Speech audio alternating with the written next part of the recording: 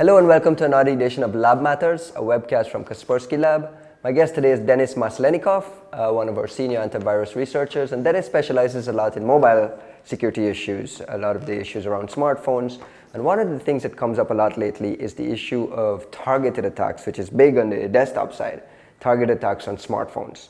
Are you starting to see any evidence that there's going to be some sort of business-focused attacks against, say, executives using an Android device or an iPhone or some sort of a mobile device? Are you starting to see evidence of that yet? Well, we haven't seen information in public sources about the targeted attack on the smartphone has taken place, but now we have all prerequisites for targeted attack on the smartphone for any platform almost. Can you walk me through some potential areas of danger as it relates to smartphones? First of all, we must say that today, like a smartphone device is almost like your device is you. It's a mini computer, yes. Yeah, it's you. Your business contacts, your work emails, your files, messages, SMS call logs, photographs, trip calendar, and well, meetings calendar, something else, anything else what you use for work purposes or personal purposes.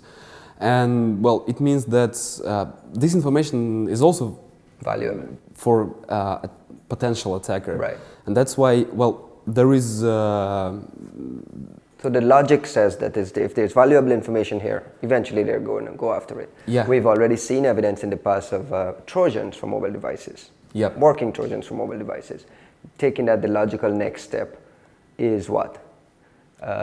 These specialized Trojans for certain CEOs, certain executives, specialized targeted Trojans? If we talk about a targeted attack generally, it's obvious that cybercriminals will develop unique malware for concrete targeted attack on a concrete person. But still, a targeted attack on a smartphone, it is possible that they won't use malware.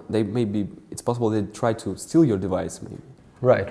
Or try to access the data if you leave your device somewhere like for a couple of minutes or a couple of hours. As you look at mobile operating systems and platforms, are you noticing cyber criminals going against targeting one specific platform over another? Is there a higher increase in malware targeting one platform over another? Well, if we talk about 2011 and smartphone platforms, yes.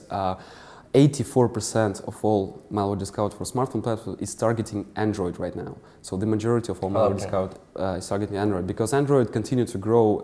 It's become bigger and bigger all over the world. So it leads it's more open. It makes it more attention to from cybercriminals. What types of malware are you seeing on Android?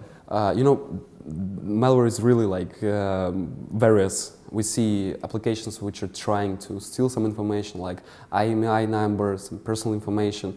We saw applications which, as usual, are trying to send SMS messages to premium rate numbers. We saw applications which are trying to communicate with the remote server and then load some comments from the remote server and to receive them. So these are like mobile botnets almost. Are you seeing a spike in these SMS Trojans that we've spoken about in the past, these premium rate SMS issues? Is that continuing to be a big issue on mobile platforms?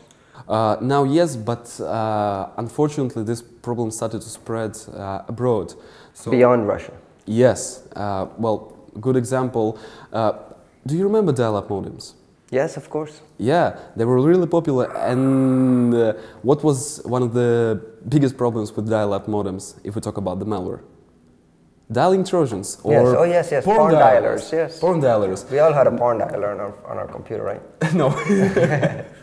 So now dial-up is gone. I mean, but we have smartphones, and now, like last week, in the beginning of June, we have discovered porn SMS senders. Really? Yeah, applications which send SMS messages to premium rate numbers in order to subscribe users to some kind of porn service, or they post themselves like fake dating services, or there is some kind of end-user license agreement where it's written that this application was created for granting access to a porn site or to video materials or to ringtones or something else. And we discovered applications which target users from United States, from United Kingdom, from Kenya, from Malaysia, from Netherlands, and from South Africa. Wow. Just to wrap up quickly, as we go back to this notion of targeted attacks on smartphones, what advice do you give to the typical CEO, CIO who wants to deploy smartphones in the enterprise? Do they treat smartphones any differently than they treat their computer? Is it the user education issue still has to be in place? Yes, it's very important to provide information of how to stay secure.